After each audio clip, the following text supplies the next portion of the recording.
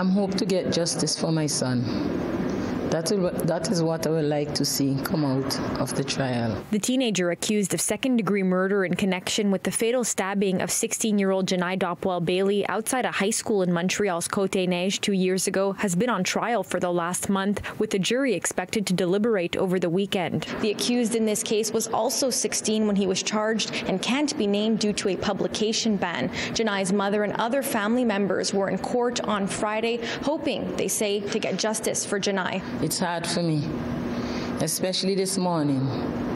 When the judge spoke, I was very touched and heartbroken, listening to what happened to my child, going over the same thing again and again.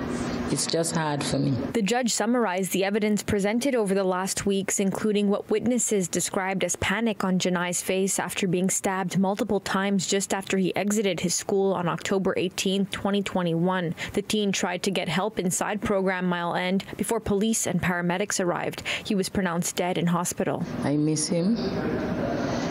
It's 2 years. I feel like I still gonna see him sometime. I'm looking for him, especially this time of the year, Christmas. The judge spent most of the day giving instructions to the 12 jurors surrounding the evidence to consider, including a social media video posted an hour after Jannai's stabbing of a masked person, allegedly the accused, dancing and brandishing a knife. It is for the judge to instruct the jury about the law that applies to the case and to comment on the evidence and apply the law to it. But at the end of the day, it's going to be for the jury to apply those instructions to the evidence and reach the verdict unanimously. Her son is gone. It's final. So people have to be made aware how easily this can happen. It can happen to anyone.